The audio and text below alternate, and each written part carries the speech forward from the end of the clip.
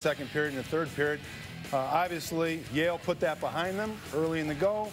Made a huge play here on a turnover to capitalize to get that game-winning goal in overtime. 9 seconds in, officially, Yale beats the top seed Minnesota.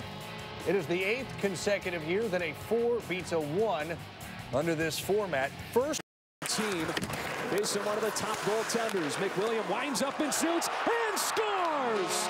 Andrew McWilliam ties the game.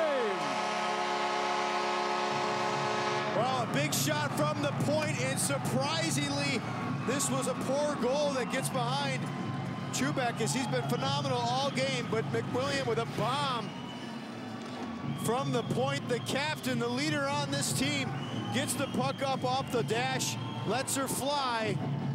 There's some bodies in front. I'm not sure if Chubak did see it, but he'll get a good look here as McWilliam gets a good opportunity off the glove.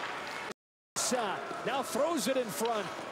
It's Crystal shooting and a save. Crystal wraparound scores. Lightning strikes and North Dakota leads.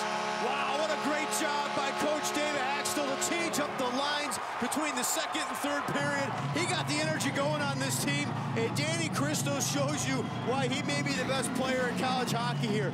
He gets the puck off his skate, controls it, fires it, then he controls it off the rebound, makes a nifty move to his backhand, and finds the post before Chubak can get it. This is just sick. What a play to his backhand, quick wraparound. Beautiful.